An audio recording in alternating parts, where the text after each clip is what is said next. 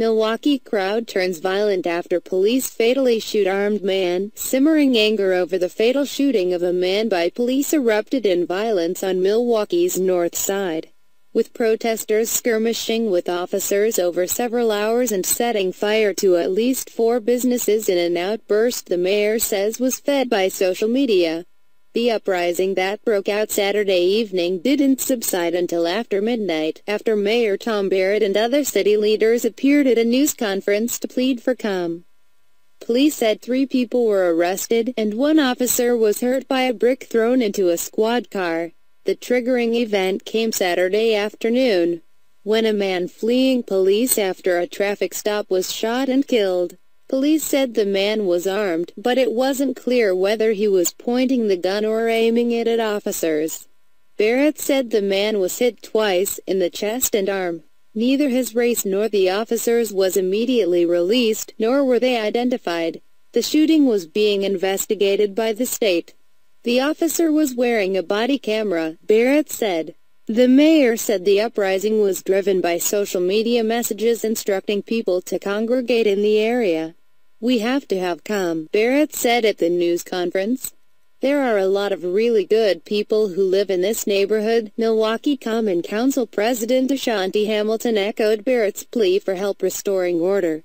"We understand the frustration people feel with the police community nationally. We have to go through the process of finding justice. But we have to be able to restore order to these neighborhoods," Hamilton said. "Please participate in restoring order to these neighborhoods," Alderman Khalif Rainey, who represents the district where the violence occurred, said the city's black residents are tired of living under this oppression.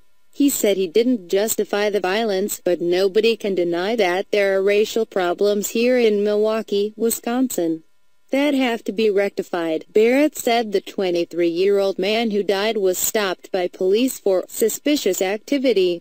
Police said earlier that he was carrying a gun that had been stolen in a March burglary in suburban Waukesha.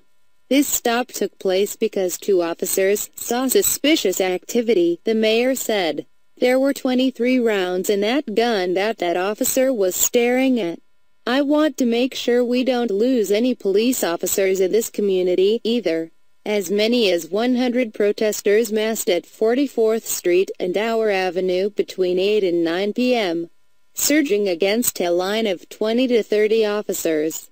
The Milwaukee Journal-Sentinel reported that officers got in their cars to leave at one point and some in the crowd started smashing a squad car's windows. Another police car was set on fire. The newspaper reported that one of its reporters was shoved to the ground and punched. Around 11 p.m., police with shields and helmets moved slowly into the intersection, telling a crowd of about 50 people to disperse. Some threw rocks and other debris at police who held up their shields. People in the crowd also threw objects at a business a half-block from the intersection.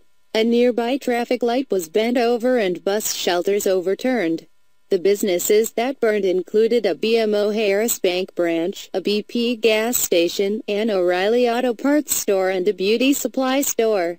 Firefighters held back from the gas station blaze because of gunshots. Police said the man who was shot had an arrest record. The 24-year-old officer who shot the man has been placed on administrative duty. The officer has been with the Milwaukee Department 6 years, 3 as an officer. The shooting occurred just a few blocks from 2 fatal shootings Friday and Saturday, part of a violent stretch in the city in which 5 people died in shootings during a 9-hour stretch. Assistant Chief Bill Jessup alluded to the violence in discussing the fatal shooting. "As everyone knows, this was a very violent 24 hours in the city of Milwaukee," Jessup told the Journal-Sentinel. "Our officers are out here taking risks on behalf of the community and making split-second decisions.